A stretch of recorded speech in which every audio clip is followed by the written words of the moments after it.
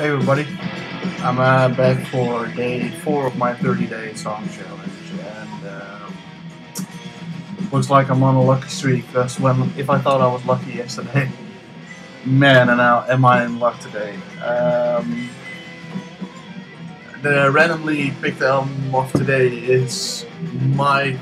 Well, I already can already show you. This is Opeth Still Life, and this is my favorite album of all times. Um, This was released in 1999 on Peaceful Records, and I think this is the perfect, or um, I think this is one of the most perfect albums ever made.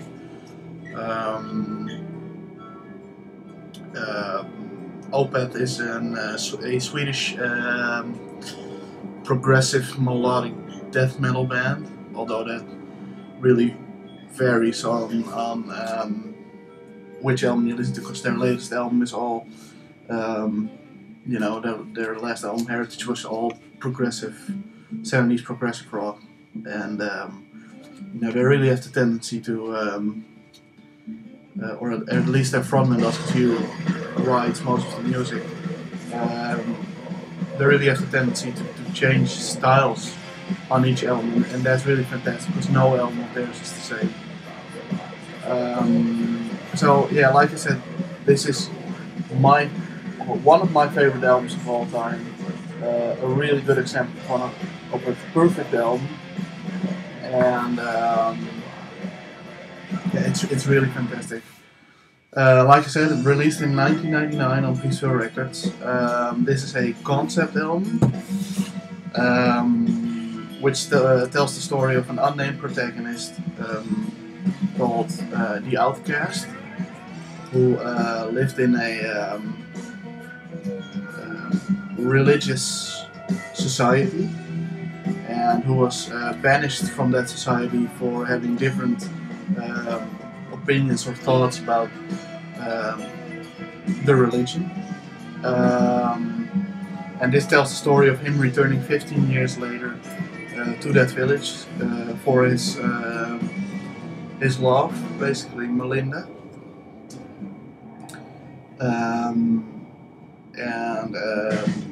In the story, he goes to, despite knowing all the dangers there is, because if he's found, he will be killed. He goes to find Melinda to try and convince her to join him in leaving that society. He finds Melinda, and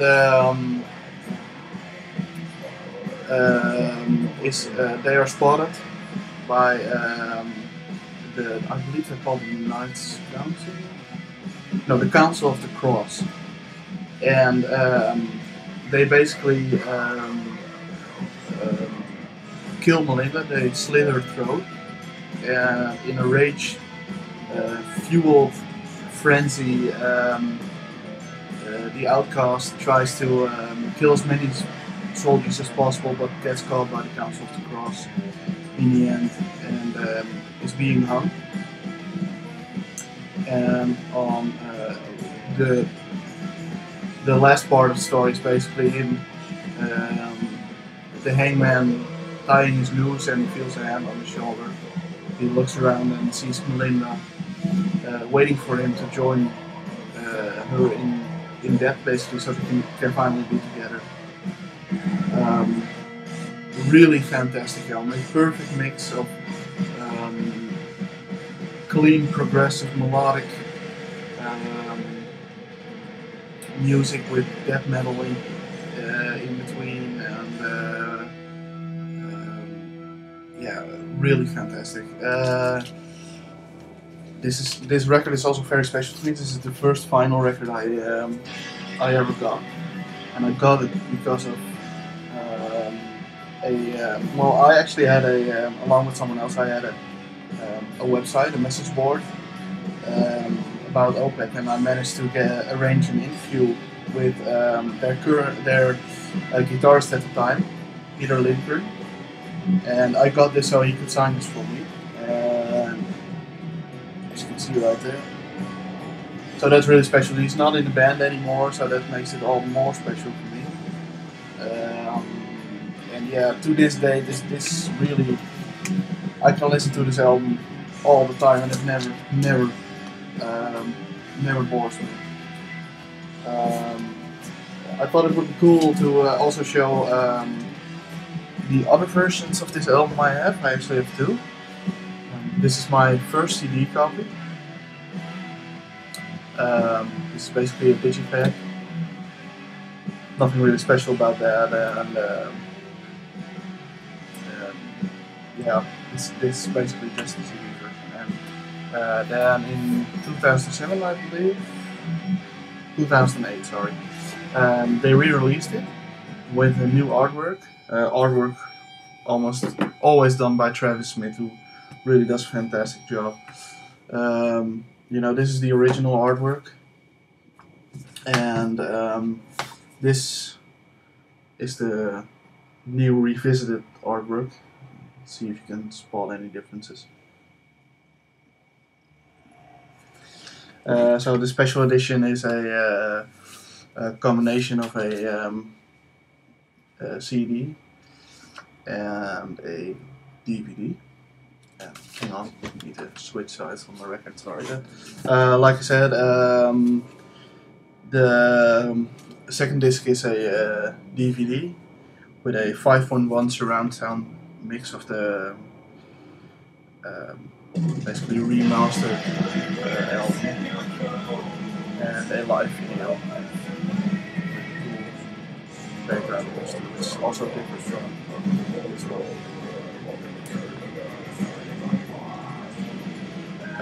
So yeah, like I said, fantastic album. If you're into either progressive music, rock music, metal music, death metal, I really recommend picking up. I really recommend picking this up. This is, in my opinion, this is a must-have. I can't really name a favorite song or favorite songs, because you really need to listen to this as a complete package. You know, it tells the story, and it works so well when you listen to it in the right order, and yeah, really fantastic. If I had to rate this album, I'd have to say it's a 9.9 out of 10. You know, I hardly ever give a 10 out of 10 to anything, because there's always room for improvement. Basically, it's not really a negative thought, but you know, that's just how I feel about those things. So yeah, 9.9 out of 10. So yeah, that's basically all I have to say. I'm seeing Opeth in concert actually, November 15th, here in the Netherlands, in Tilburg, on their current tour for their latest album, Heritage. Really can't wait. It's going to be the third time I'm seeing them live, and I've always been blown away by them. And this tour is supposed to be something special, because apparently they only play the softer songs, considering that Heritage is also a non-death metal album, basically. So yeah, really curious to see that. Pain of Salvation is their support, which is also a really great progressive metal band, basically. And yeah, that's all I have to say about this. I want to thank you for watching again, and I'll be back tomorrow for day 5. So thank you for watching.